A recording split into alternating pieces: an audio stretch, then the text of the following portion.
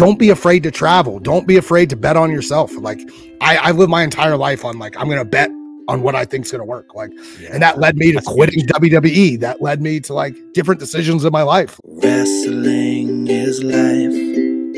Wrestling is life. Wrestling is life is wrestling. Welcome, everyone, to another episode of Wrestling is Life is Wrestling with Cody Diener. I am Cody Diener, and I am a professional wrestler. I'm a professional wrestling producer with TNA Wrestling. I'm a professional speaker, traveling all across the nation, delivering my story to youth and telling them the lessons I've learned along the way. I am also a father to 4 children and a husband to 1 beautiful wife, and this is my podcast. Welcome back. If you are an avid listener, thanks for coming back. If this is your first time ever listening to this show, welcome for the very first time. Welcome to episode 48, part 1 with Sami Callihan. Man, episode 48. We're creeping up to episode 52, which would be the 1-year anniversary of this show. Almost a year ago, I decided to start this project of speaking with wrestlers or people that are involved in the wrestling business in some capacity and letting them share their journey with me, but not just share their journey, pick apart their journey, see if we can pull some lessons out of that journey, because I know in my life, speaking to multiple wrestlers, I've learned a lot of lessons, life lessons from these wrestlers and their crazy journeys like my own, because I know that wrestling is life and life is wrestling. Hence the name of this show. I'm super excited about today's episode with Sami Callihan. I worked with Sami Callihan very, very closely in TNA Wrestling when I was the leader of the design. I took over to the design, made it this new thing as it morphed from Violent by Design into the design. And the very first person that I feuded with, mainly the whole time I was with the design, was Sami Callihan. We had a lot of fun. I got to pick his brain about how he viewed professional wrestling and also had some personal conversations about how he viewed life, and I knew he'd be a great guest for this show. Sami, in the middle of this conversation, says, man, I'm sharing stuff with you that I have never shared before. I'm giving you more details in this conversation than I have with anybody for any podcast I've ever done. So thank you, Sami, for being so open, being a complete open book with me. And this conversation is like none that I've had on the show before. We go through in detail Sami's journey from when he started in professional wrestling to when he signed with the WWE, when he left WWE, and all the things that led to that, and then his journey into TNA Wrestling and what he's doing right now with his wrestling school. Man, we go into great detail, more detail than I was expecting, more detail than I asked for. But within those details, man, there is so many lessons to be learned, because Sami is an interesting cat and he has a story to tell. And I know you guys are going to enjoy this conversation, part 1 with Sami. As you're listening and you're deciding that, man, I am definitely enjoying this conversation and this project that Cody Diener is putting together, well, consider supporting me in multiple ways. One, you can just take a screenshot of yourself listening to this, take a screenshot on your phone,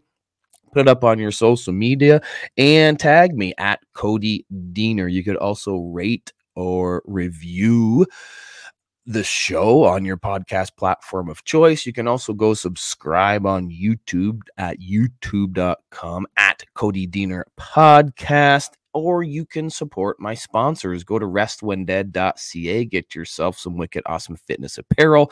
Or if you need some supplements to up your workout game, go to ceofit.ca. If you want to support me personally, there's a couple ways you can do that. Number 1, you can go to my Pro Wrestling Tee store at prowrestlingtees.com/Cody Diener. Get yourself a t-shirt, or maybe you want to get yourself a personalized video at cameo.com/Cody Diener. Better yet, go to my Patreon. This entire conversation this week Part 1, episode 48, as well as next week's episode 49, part 2 with Sami, is up right now. It was uploaded early and ad-free this past weekend over at patreon.com/Cody Diener. You can sign up for a free trial right now, and you can get all the episodes early, ad-free, as well as bonus stories. There is a bonus story up right now, which is a doozy with Sami Callihan. Why don't you go check that out right now? Patreon.com/Cody Diener. Get yourself a free trial and support this show and help me bring it free to you each and every week. Now, I'm super busy. It's like this summer. Total nonstop summer tour from TNA is off and running. It's just been announced. I'm all over the place. I'm also wrestling a whole bunch with multiple indie promotions. If you want to book me this summer, I have a few dates left open this summer. If you're an indie promoter, why don't you drop me an email, book Cody at codydiener.com, and let me share my love of professional wrestling with you and your fans. If you want to bring me to your school, are you a principal, a teacher, administrator, or know a teacher, principal, or administrator, and are interested in bringing me to your school for a presentation? I'm already booking into the fall right now, and in the U.S., schools goes back in August in a lot of places, so I'm starting to fill my dates in right now. Why don't you head on over to chrisgrayspeaks.com. That's Gray with an A, chrisgrayspeaks.com, and fill in the booking form, and you can inquire about bringing me to your school or your place of business this summer or this fall. I want to tell you more about my busy schedule, the total nonstop summer tour, and everywhere I'm going to be over the next number of weeks and months, but I will do that at the end of the show. So you can stick around to the end of the show and see where you can find me and my traveling merch table and all the things that I'm doing in the wrestling world, but we'll do that at the end of the show. Right now, we will hop into part 1 with my friend and soon to be yours, the Sami Callihan.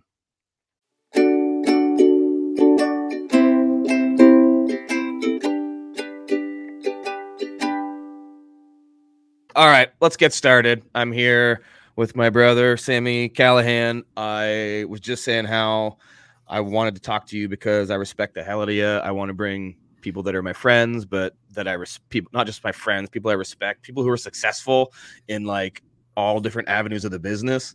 And you're somebody that has done that. You've been everywhere, done everything, started your own promotion, became super successful with that. So like, I kind of want to just talk about it all. You say you're an open book. So I'm just a baby, bro. I'm just a baby. Man, I don't even know where I want to start with you, brother. Like we could kind of start anywhere. United States, 1947. Bro, we can get in some history. I'm a history buff. Are you? I didn't know that about bro, you know you're getting old when you, like, as a kid, hated history stuff, hated A&E and the History Channel. As an adult, bro, the news is the best reality show on the planet right now. Oh, it is. You're right about that. Bro, it's hilarious. Like it can be a comedy, it can be a horror, it can be suspenseful, it can be everything. That's right. Politics and the news is WWE, TNA, AEW right now. Right? Yeah, man. It's true. It is hilarious. I don't want to talk politics, but I mean we can, but I've never done that on the podcast. I don't think we need to get into that. We don't need to get into that. I want to talk more about you and kind of your journey in this crazy, wild, insane world of professional wrestling, and then see if we can pull out maybe some lessons that you have specifically learned along that way in the journey. And I think that those lessons are going to be able to help somebody listen to this, whether they're a wrestling fan or a businessman or whoever they are. They can get something from Sami Callihan. Let me start with this. What was your first moment where you were like, okay, this is my thing? Wrestling is my thing. Do you remember? Was there a moment? Was there a person? Does that exist for you? 100%. I may be one of the rare people. Everyone's like, oh, I'm a lifelong fan. It's like, when did you start watching wrestling? Oh, I started watching wrestling in 7th, 8th grade. Yeah. My earliest memories is professional wrestling. Me too. straight up. I remember being a kid at the time. My brothers are 10, 11 years older than me. I was a total accident. My dad was in his 50s when he had me. Wow. I am a miracle baby, not to go on. My mother had her tubes tied and my dad had his tubes tied. What? Accidental baby. Are you kidding me? No, I was born like 4 months early, premature. I was in the hospital the first year of my life. I became big. Wow. Yeah. Bro, that's amazing. But that is legit amazing. You just blew my mind. That you're a shoot miracle. That's shoot. Yes. Because that's like I was not like my brothers are 10, 11 years older than me. Then I just popped up. Like was not supposed to happen. My parents always joked when I was a kid, it's like it was a cold night in Ohio, like when you were born. But awesome. No, professional wrestling. I remember being a kid, and some of my earliest memories was I can think back to when I'm like 2 or 3 years old, and I can remember memories from that. And I remember 2 big ones. One of them was watching the original viewing of It by Stephen King. I was way too young to be watching that stuff. And my parents we were a horror family. Like they put it into my head when I was a kid, like this isn't real. Like this is just what we do. We watch horror movies. I remember it because it was a mini series. I remember watching it as like hiding behind, like I was like, oh, I can't deal with this as a 2 or 3 year old. Yes. And I remember professional wrestling. My brothers at the time, they're 10, 11. Most kids, when they're around that age, like professional wrestling and they grow out of it. And I remember they had all the old LJN figures, like a ton of them. And they were getting in that, they were getting into that habit as preteens about to become teenagers where they become really destructive. And so they were like destroying these action figures, like nailing them to trees, blowing them up. And I remember as a kid stealing a bunch of them from them because I really liked them and I didn't want them to get like destroyed. And then like going forward, like professional wrestling, that's like all I ever knew. Like my parents did something called a me box where they just kept stuff from my childhood and just put it in this box, like different reports and stuff like that. And I remember looking at it even a couple years ago, and as far back as first grade, it's like, what do you want to be when you grow up? And it was like wrestling. It was always wrestling. There was no other option. Everything I did in my life through adolescence, through middle school, through high school, was what can I do to one day become a professional wrestler? I got into amateur wrestling because I thought it was professional wrestling. I learned real quick it wasn't, but I ended up loving it and became a pretty good amateur wrestling growing up. I got into theater because I'm like, oh, that's like the acting of professional wrestling. That'll help me with that. So I got into musical theater and show chorus and everything else. But it was all because I wanted to be a professional wrestler. I was one of those kids like, I had friends in every group. Like I was a jock. I played football. I was in track. I did a year of tennis. We don't need to ask about that. I was an amateur wrestler, but so I was friends with all the jocks, or I was friends with all the musical kids because I was in that stuff for professional wrestling. And then I was friends with all the juggalos because they liked pro wrestling. Like, so like I had a friend in every different friend group. Oh man. That whole introduction to your love of wrestling is like so relatable to me. Like everything that you said, except for the miracle baby thing, but that's amazing. I can't get that out of my head because that's so cool. But like the fact that the LJN era, that's me. I'm a little bit older than you, but I also remember watching It. I was just talking to my son about this the other day, watching that It special, that miniseries that was on TV. There's images from that are ingrained in my mind. That was at my era too. That was at my original house, and we only lived there till I was like 3 years old. So that's how I know how young I was, because I remember it in that house. Remember that. And people's like, you don't remember memories that way. I remember. Yep. No, I remember I remember one of the first times my dad gave me a bath as a kid. Like I remember that. Like that's interesting. And I've had a lot of head injuries in my time professional wrestling. I don't have a great short-term memory, but when it comes to professional wrestling and like early stuff, like I can see it like I could draw a picture, I could direct a movie, and it could be exact. That's interesting. So then, like you, when I got into middle school and high school, I was also friends with everybody because I did some drama stuff with the drama kids. I was a musician, so I was with the punk rockers. But then I was also a jock because I also played football and basketball. So like I was friends with everybody too. I was exactly the same way.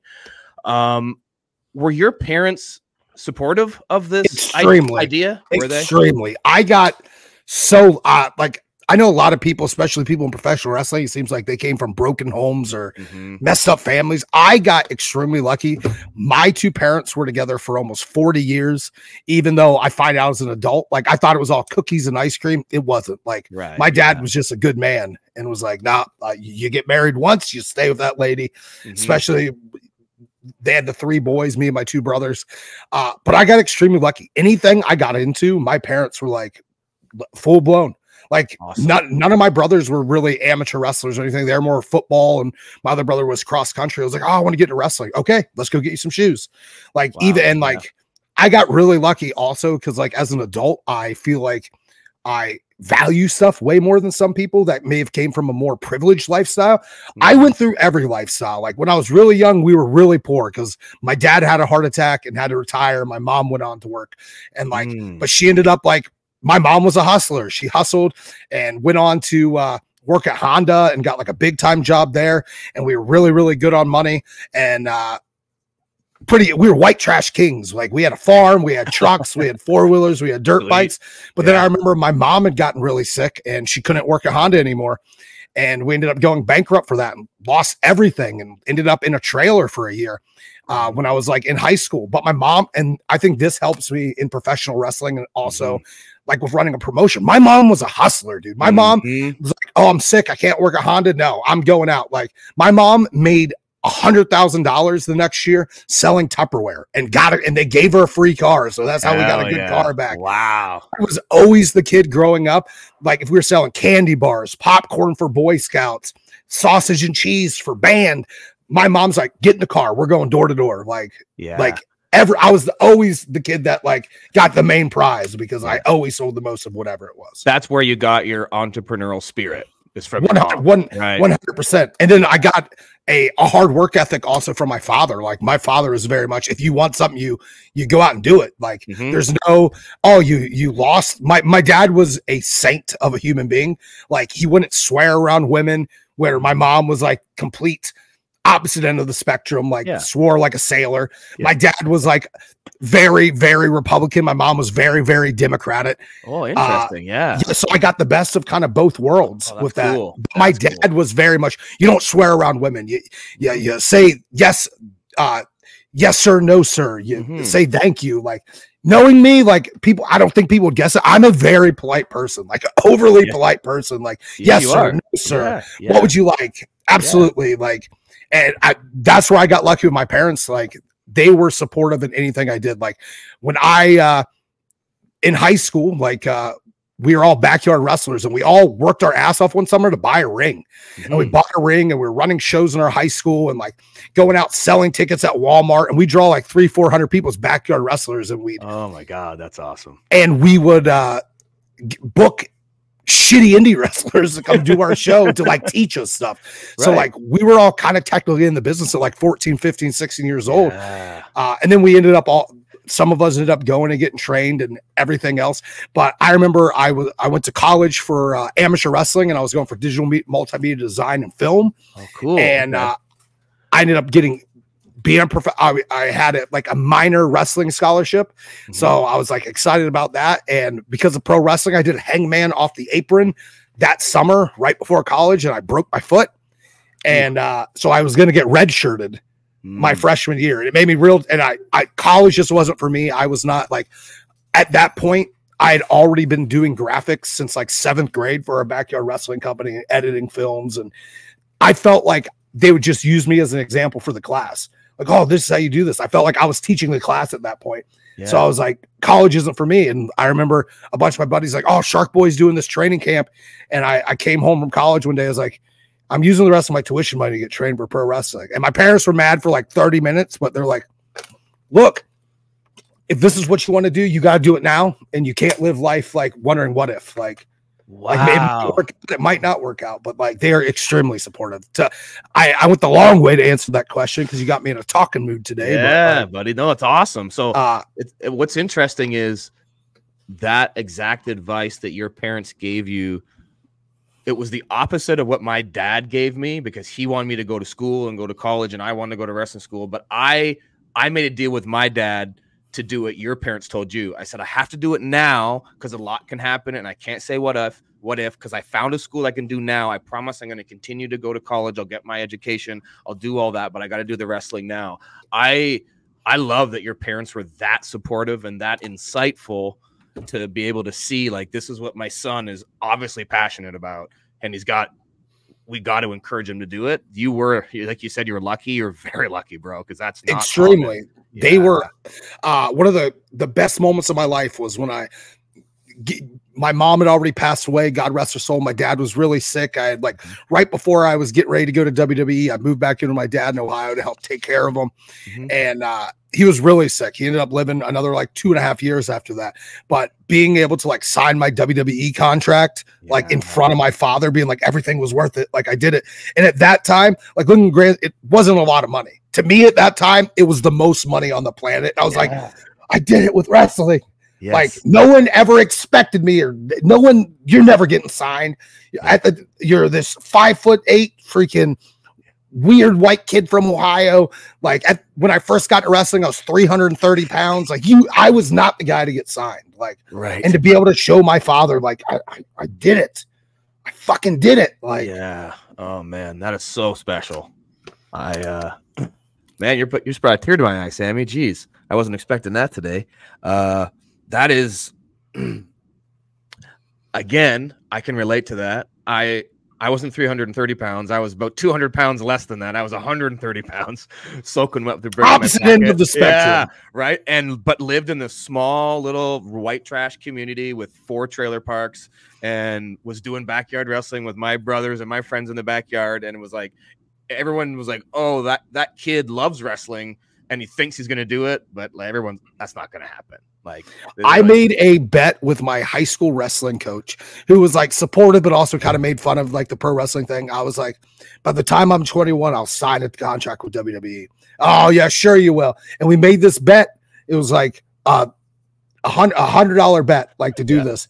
And I remember I signed a contract at 24, compared to 21. But I remember he went out of his way to hit me up. He's yo, we never expected this to happen. Yeah. Do you believe in this? There's a lot of, I listen to a lot of motivational stuff, and there's this thinking about putting that idea into the universe. Even you making that bet is I'm putting this out there. This isn't something that I'm just even internalizing. I'm externalizing this idea. I'm putting this out into the universe that this is going to happen. I think that is partially helps us at least focus on a goal.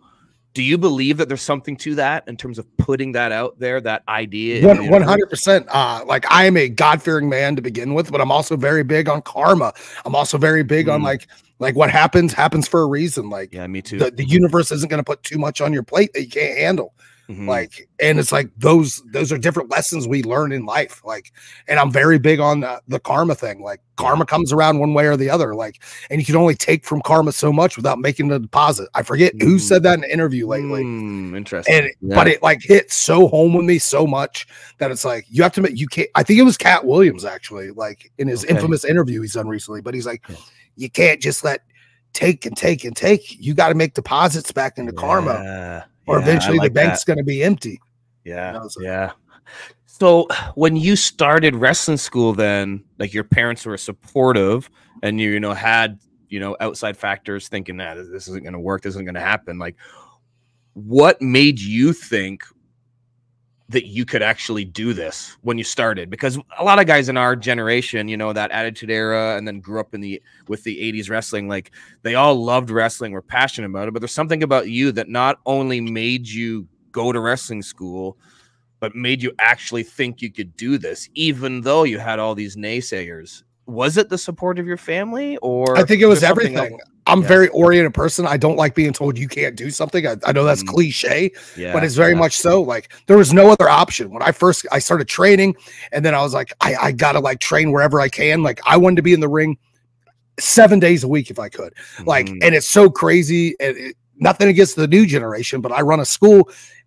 It's not the same anymore. People's oh, I got a hangnail. I can't come to training. You would have to cut off both my legs and both my arms to keep me from coming to training or going to a show and helping set up for 10 hours to like just hopefully get a look eventually. I went from one house to another because I was like a poor kid, and like as much as I should have been more responsible and got a job, but like all my time went to wrestling. Like I woke up, I breathed, sleep, ate professional wrestling. So like I went to like one group of wrestlers' house. I lived there till I like outwore my welcome, not being able to pay bills, and then went to the next place just so I could be in areas of chain, and then the next place and the next place and the next place. And I just kept popping around because like all my time was for professional wrestling, like every single second of every minute. So what lessons and takeaways, like for one, even as you were, I'm circling back to this now because it was a thought that popped in my head when you're talking about your mom and also the different lifestyles that you grew up with, you know, because of the different income levels. I was thinking as you were saying, like, that must have prepared you big time for independent wrestling, because you learn to be poor. If you can learn to be poor, then you can learn to survive on the indies. Right. And dude, still make 100%. There was times where I was so poor, dude, and I didn't want to just always ask my parents for money. Like there was times where like I would have like $6 to my name. That was a lot of money to me at that time, where it's like, okay, well, I need gas money to get to training. Training's 40 minutes away. We have training 3 days this week. What am I? And I try to average out my head. So, okay, I go to the grocery store. It's like, okay, I get like 4 cans of green beans. That's 6 meals. I eat half a can of green beans. I get a big bag of Doritos. Like that's some sort of sustenance. I can get a 2 liter of soda and like, to drink for like 4 days. Like, right. Yeah. That's why like, I do like appreciate everything that professional wrestling has given to me. Like, but I gave everything to professional wrestling. Yeah. And I try to tell young talent, and I try to tell kids that I'm training, like, look, if you give everything to wrestling, like eventually, hopefully it'll pay you back. But like you can't. I had a student quit recently, which I thought was going to be the last kid to quit. He was like the first one of the new group, like getting matches. He was starting to travel. He was like, and I thought he was going to be pretty good. One day he just hit me up. He's like, I think I'm quitting. And I was like, what? I was like, you're the last person. He's like, yeah, man. Like, I didn't realize it was going to be so much travel, and it was going to be like, I'm poor. And I'm like, bro, that's wrestling. At least you know now, like, at least you know now before you put everything into it. But I said something to him. He worked at a screen printing shop. And I was like, look, man, like in 20 years, you're not going to be glad you were a screen printer. But in like 20 years, you might be like sad that you didn't try to make it as a pro wrestler. And like, you have to let people make their own decisions. And his decision was go back to be a civilian, but for a lack of better terms. But like, I always lived my life like that. I was like, I'm never going to one day regret this shitty. I'm never going to be glad I worked this shitty job for $6 an hour, but I will regret like not giving everything to professional wrestling. Yeah. So you learned that lesson from your mom. And that's a good thing to pass on to your students, man. Like it, but like you said, it's also good that they learn that now. I remember my first road trip on an indie weekend and getting done the road trip and being like, when can I do this again? That was awesome. I liked the road. There was 2 guys that were on that road trip that never did another road trip, and they quit wrestling because like, man, they didn't like the travel. That was one reason I knew I was going to last, because I'm like, oh, I like the road. I love travel. There's like, so I hate ragging on some of my students, but like they bitch about middle school travel. Like Alex Colon, who's like kind of one of the part-time trainers there, one of the best deathmatch wrestlers in the world, but also a really good professional wrestler. He's like, he hit up the group chat for the school. He's like, hey, I got a show in Jersey this week. It's about 7.5 hours. Anyone wants to come along, I can probably get you booked. Every single one of them made an excuse. What? Like, oh, that's just really far. That's just really far.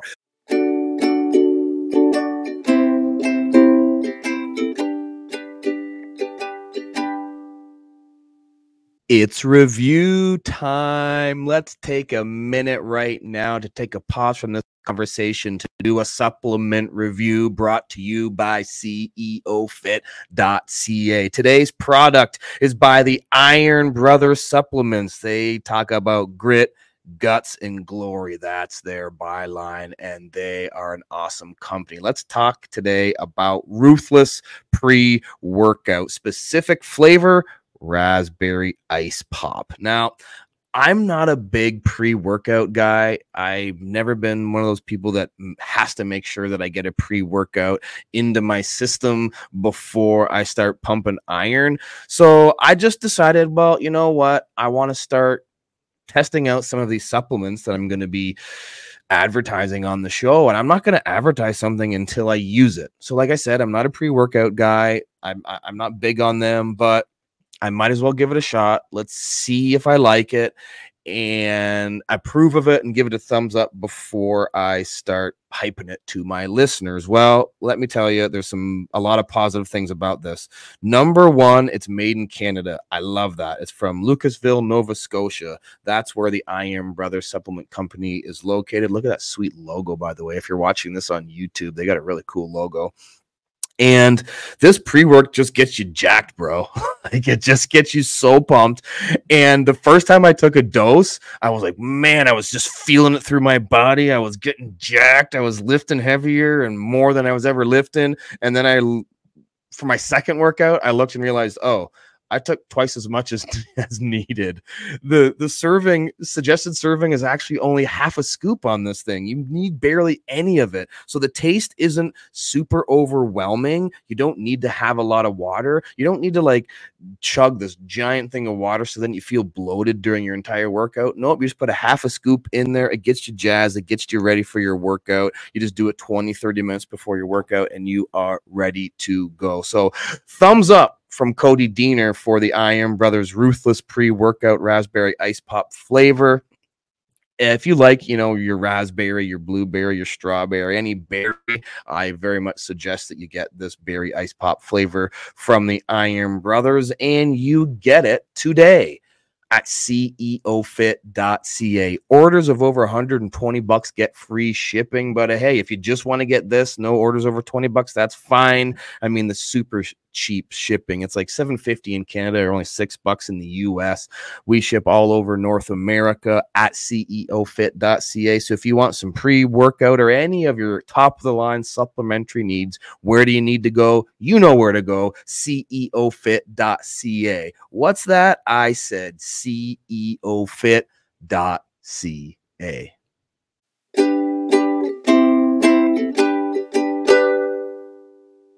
Dude, me and my boys would drive 20 hours. We drove one time. We went from Ohio to Chicago, which is about 5.5 hours, to work a battle royal on a shitty show for no pay.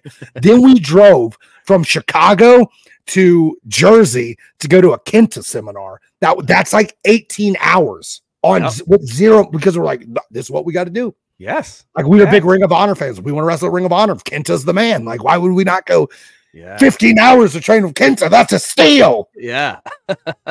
So I love that you're trying to, I mean, I know you're saying you're ragging on them, but you got to instill this stuff into the next generation, otherwise you're just doing them a disservice.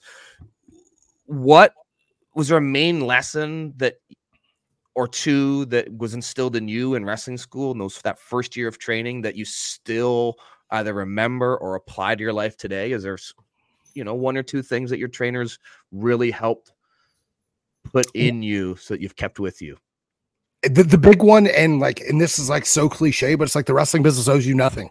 Yeah. Like we always try to say, it's like the business owes you nothing. Like, I see so many, like, social media legit makes me want to eat my PlayStation. It makes me so mad sometimes. But it's like a person that's been in the business for 2 years. They're like, I've given everything to this business and it hasn't given me anything. I deserve this, and this. And it's like 2 years in the grand scheme of things is nothing. It's nothing. Like, nothing. Like, I don't be afraid to travel. Don't be afraid to bet on yourself. Like, I live my entire life on, like, I'm going to bet on what I think is going to work. Like, and that led me to quitting WWE. That led me to, like, different decisions in my life. Like, yeah. So what was your first big break then? I definitely want to talk to you about the WWE stuff, because I think, man, that's fascinating, because that's kind of the goal for guys our age, right? If that was the pinnacle. But this is probably hard to answer, maybe detailed, but like, what led to that signing? Was it like the HWA kind of stuff that helped you, or was it the Combat Zone notoriety, or I think it was everything, and like everything. Okay, everything, and like I was very goal oriented when I first got into the business. I was a big indie wrestling mark, and at that time, like IW Mid-South, CZW, Chikara, Ring of Honor was like the end all be alls. Okay, and I remember when I got into business, I was like, in 3 years, I want to be in like a position. I don't know why I used him, but like he was like an indie name at the time. I was like, I want to be in a position like Delirious. Like Delirious is wrestling everywhere. He's from the Midwest. Like for some reason it was him. Like I was like, I want to be on the same level as like Delirious or Matt Sydal, like those guys. And everything was like pure luck, like one thing after another. So like I got booked for, I really wanted to wrestle for CZW because it was the ECW arena. Chikara was really big at the time. I wanted to do Chikara. I was like starting to make a name at IW Mid-South. And I also wrestled this other promotion that I feel like doesn't get the credit it deserves for what it did. There was a company in Indianapolis called Insanity Pro Wrestling. And it was kind of like where Ian got all of his young talent from, to be honest. Like it was like the talent to come through there, Ricochet, Chuck Taylor, me, Moxley, Drake Younger, like the list goes on and on and on. Like was from that core group. But I remember I had worked one of Quack's students, Vin Gerard, at the time.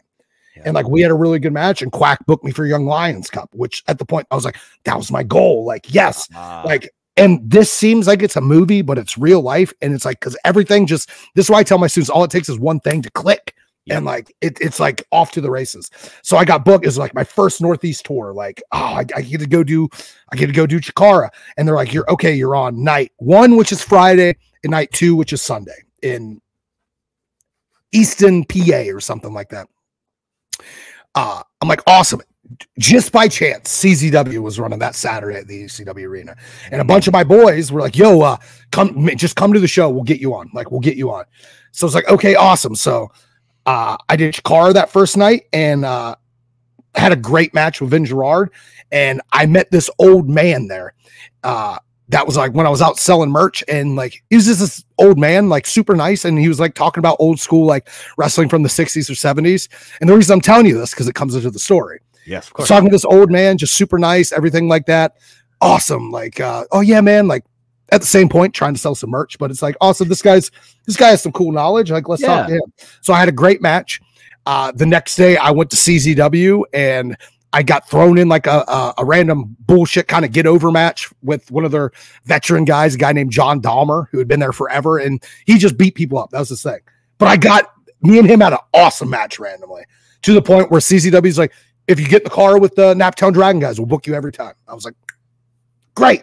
Awesome. The next night I'm back at Chikara, and I was in a 6-man tag with like me and whoever versus Chuck Taylor, Icarus, and Grand Akuma. It was like the top heel group because we got eliminated on the first night. And I randomly had a moment from that went kind of viral because I told someone I was going to stab him in the match. And with Chikara, that kind of dumb shit, like always randomly popped off. But like I got super over not only at CZW, but also Chikara that same weekend. And I remember one of the Ring of Honor students was on the show, Sugarfoot Alex Payne. Okay, yeah. I don't know if you remember that. He's like, oh yeah, man. He's like, oh man, Kerry Silken, the owner of Ring of Honor, is here. He wants to talk to you because like we're in Dayton next week. I was like, oh yeah, like that's like one of my dreams. Like I'd been going to Ring of Honor shows since high school at that same building, and like I knew like to get into Ring of Honor, you had to get invited to come set up the ring, and then you'd get a dark match, and like Gabe would look at you and give you. And he's like, oh yeah, Kerry wants to meet you. He thinks you could be like the next Samoa Joe. I was like, oh yeah, that's my dream. Like so. Kerry walks back. Little did I know it was that old fucking man that I had talked to on night 1. And he's like, because I was nice to him and everything else, he's like, oh, I see a lot in you. He's like, next week we're in Dayton. I know you live in that area. Come set up the ring. I'll make sure you get a dark match. So I was like, set. And like, so within a 2-week span, I debuted for Chikara, CZW, and Ring of Honor. Like, which at that point, that footage, like I made my own highlight videos before people really did that on YouTube and everything else, and promos and everything else.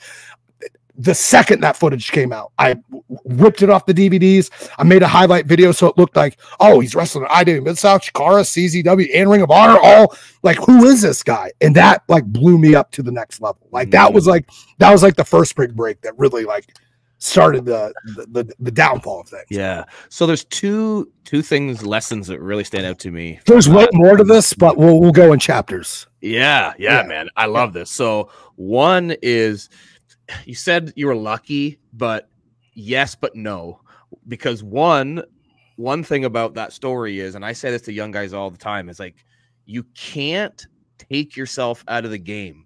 If you say no to something and take yourself out of the game, then you're not going to get an opportunity. So just like your students who decide, oh, I don't want to go on that road trip, it's too far.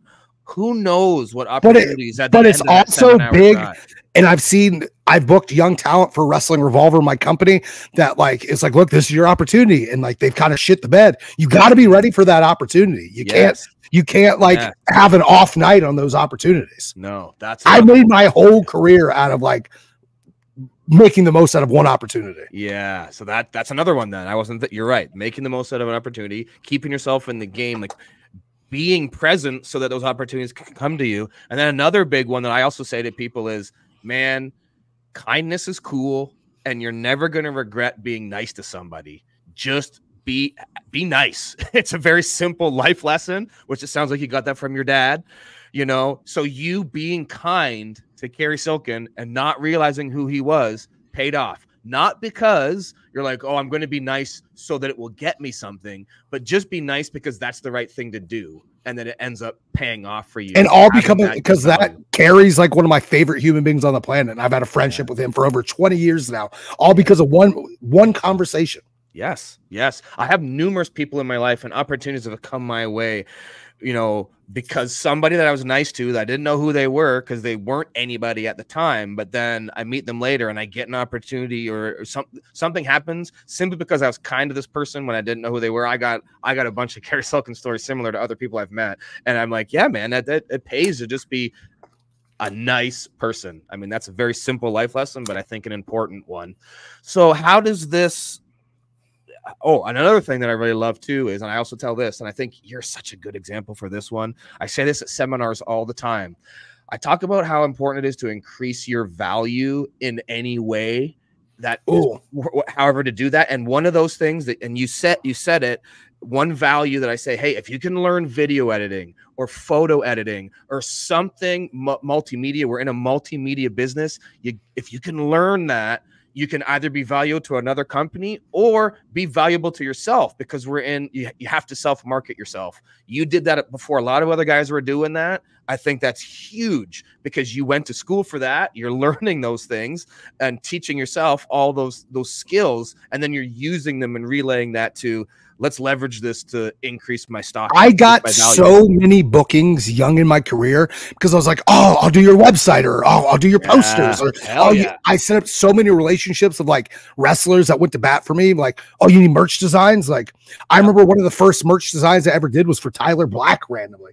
Like, and then you look at the grand scheme of things that's happened, like all that stuff like happens for a reason. But that's why I always tell like my young guys is like, even if you're not on shows, be there when doors open, leave, be the last person to leave, because you never know who you're going to meet. Like, all it takes is one good connection, and those people are going to vouch for you. It's the same thing with I so much like I see it online way too much. I've seen it with some of my students, but people get so upset when a company doesn't want to book them. Like, it's like, oh, well, then when I get really fucking good, like, fuck them. They didn't want me before. Why would they want you? There's so many that as a kid, growing up when I was young in the business, if someone told me no, that made me so much more be like, oh, I want to work there more than ever now. I'm going to show them that like I should be like on all their shows and be the top guy. And there's so many goals like with promotions like that weren't big in the grand scheme of things, but I wanted to work at. And it's like, well, I'm going to make myself, and like squeaky wheel gets the oil. I'd stay on the promoter. Hey, this is what I'm doing now. Like, I'm getting better. I'm getting better. I'm getting better. And then you get that one opportunity, you knock it out of the park. And then you have that's so much. Like, that's how my entire relationship with Gabe Sapolsky started, which is kind of the next step of my journey. Like, which is that next chapter of like breaks. Okay. So is that eventually the one that ends up leading to you getting signed? Like, tell me about this. What's this Gabe chapter? Does that involve Fit Finley, by the way? Because I wanted to ask you about that. 100%. Okay, yeah. So now I'm like working CZW, Chikara. I moved to the Northeast to like, because at the time you had to live in the Northeast to make it. Like that's where all the major promotions were. Yes. I was doing Ring of Honor all the time, but I was like an enhancement talent. And I really wanted signed with Ring of Honor. That was like one of my big goals. Like I want to be there. I want to be there. I think I think it's something stupid. Like I wrestled like 32 matches there and never won a match. Like I was like 0-32, but I just kept taking the bookings. I was on their first episode of television ever. Like cool. I was like, I wasn't just a job guy. I was like the top enhancement guy. Like I wrestled good guys and got to have good matches. You were like Iron Mike Sharp of ROH. 100%. So I was doing all the Ring of Honor stuff, and I remember there was one thing. It's like they were getting really hot on me, and they're finally like, "Yo, we're gonna give you like your first like major feature match. Second half of the show, you got 19 minutes with Austin Aries." And I was like, and this is like right when he became like the heel character. And I was like, that was a big opportunity.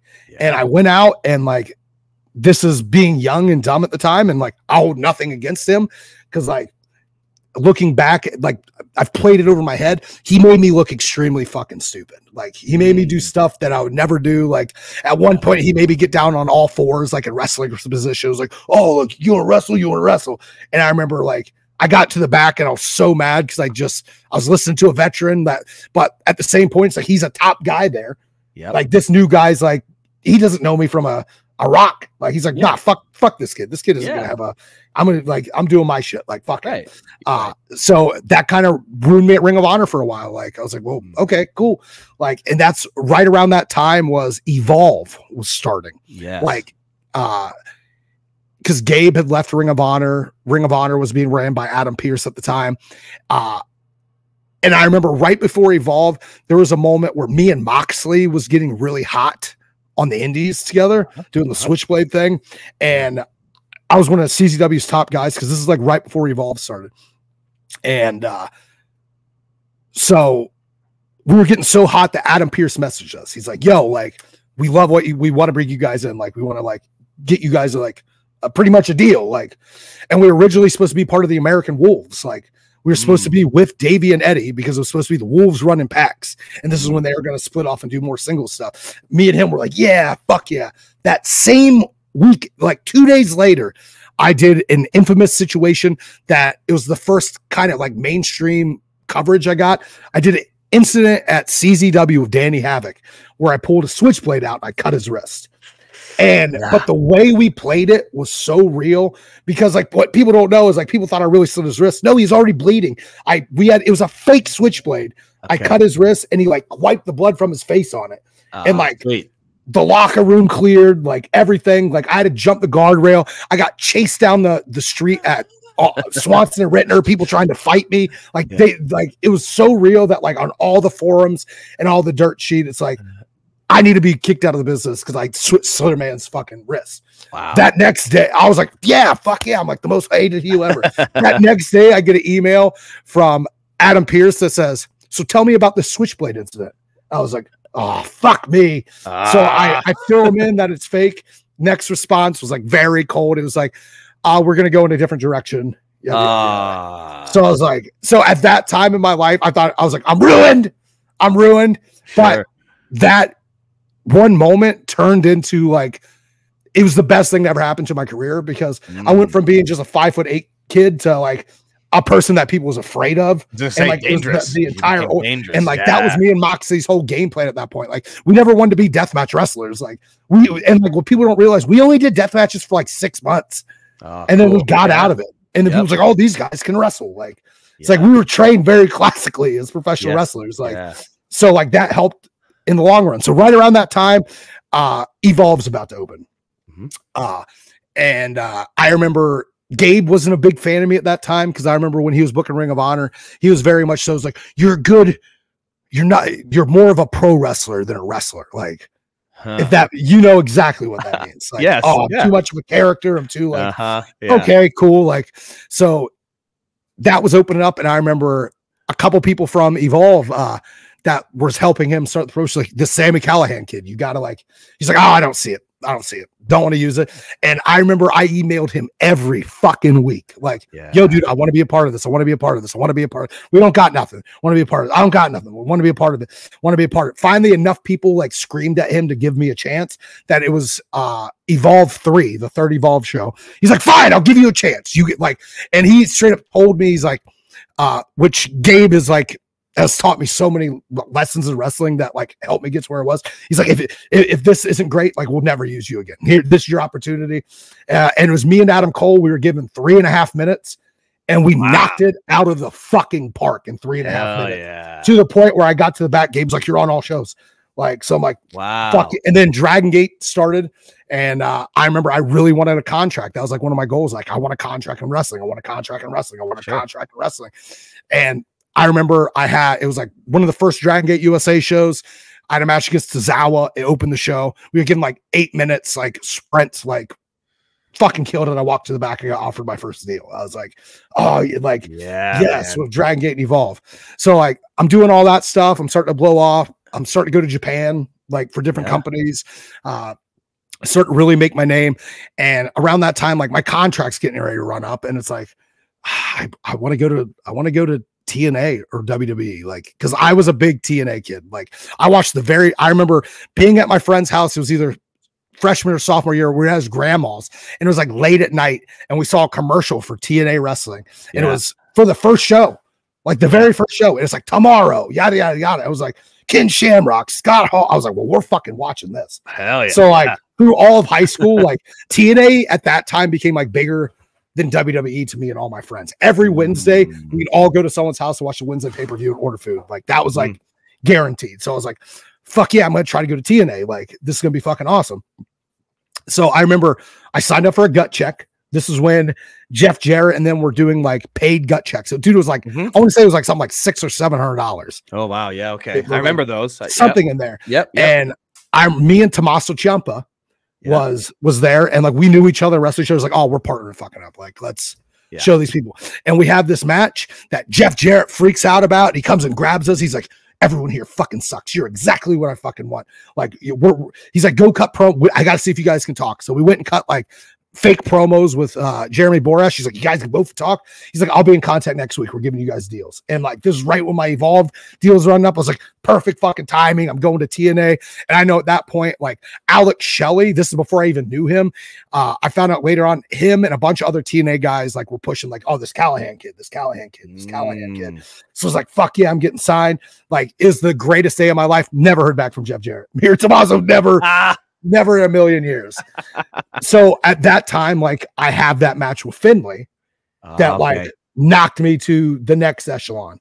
Like where everyone, like the rumor was every single wrestler in WWE had watched that match. Interesting. Like to the point where it's like, you're gonna like, so I'm like, fuck yeah, I'm gonna like good. Like, I didn't even think that was a fucking option. Like, let's fucking do this shit. Like, so I remember Joey Mercury had hit me up because one of his friends, Timmy Baltimore, I don't know if you know him. He was like one of Mercury's like best friends.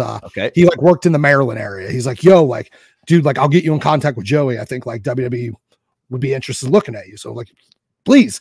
I remember I was on like it's like an hour before I left for Japan. I got a call from Joey Mercury. He's like, oh yeah, we want to book you. And this is before they did tryouts. This is when it was like, you get booked as an extra and there was actual tryouts before the show. And this is when someone named Ty Bailey was in charge of hiring people. So I was like, oh, fuck yeah, dude. Like, yeah, I'll do it. He's like, okay, it's on this day. I was like, I get back from Japan that day. And it was like 8 hours away for like the fucking extra work. I was like, I'll be there. So I legit landed back from Japan, had bags waiting for me with clean stuff at the airport, and then drove to Boston. And Tommaso Ciampa was like, you stay at my house, dude. Like, I was like, oh, fuck yeah. So I went, knocked it out of the park. Freaking, I got to cut a promo for Regal and Brooklyn Brawler, and like they're like, oh my, like I cut one of the best promos of my fucking life, and they're like, you're the fucking man. To the point that fucking Bill DeMont, who was the head trainer at FCW at the time, was there working as an agent that week, and he came up to me and he was like, what if they asked? And this is where I had long crazy hair. He's like, what if we asked you to cut your hair? I was like, I'll cut my hair and wear a pink tutu if you want. I don't give a fuck. Like, and he's like, good answer. He's like, we'll be working together soon. And I was like, I'm getting fucking signed. Yeah. And then like all the rumors through people's like, oh yeah, they're going to off. Ty Bailey's going to hit you up soon. He's like off doing something international right now. Like when he gets back, like you're going to get offered a deal. I was like, fucking, I did it. Didn't hear anything. And then it broke on all the dirt sheets. Ty Bailey fired by WWE.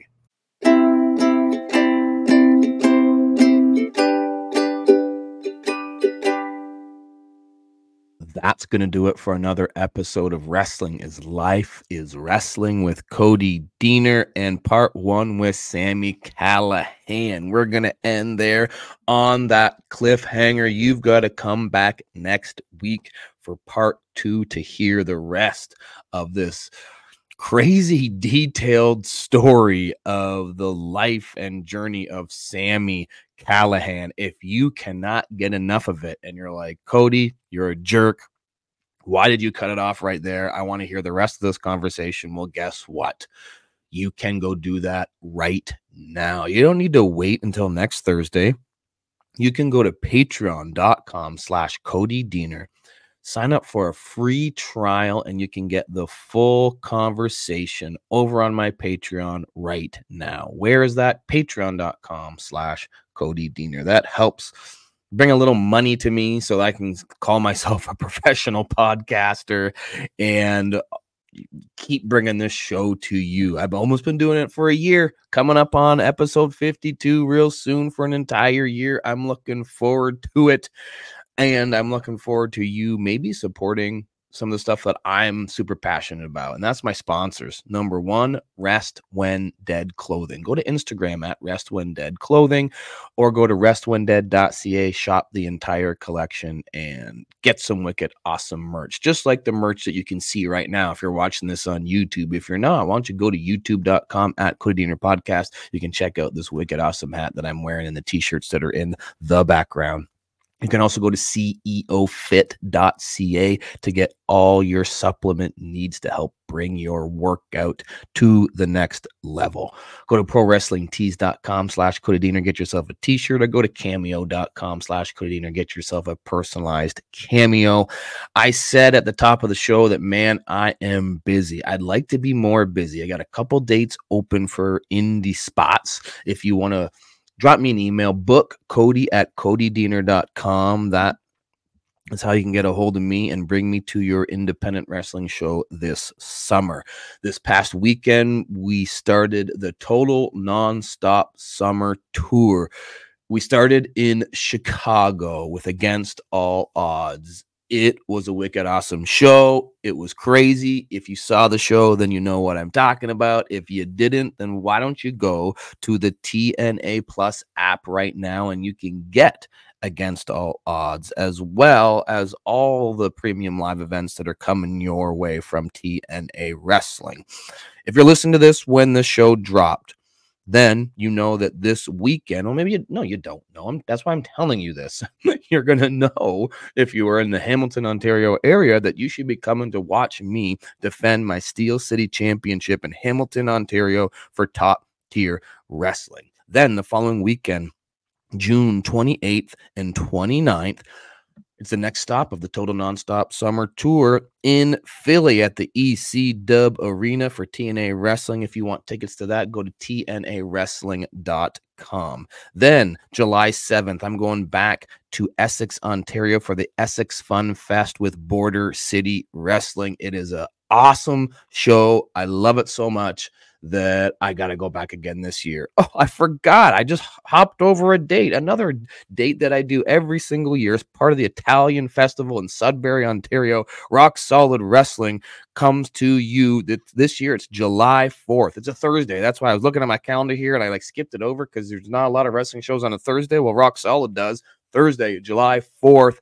I'm going to be, and this is, I can't believe I missed this. Have the opportunity to once again become the Canadian heavyweight champion in my match, July 4th, with Sky to the Body for Rock Solid Wrestling. They also just dropped a new Patreon themselves.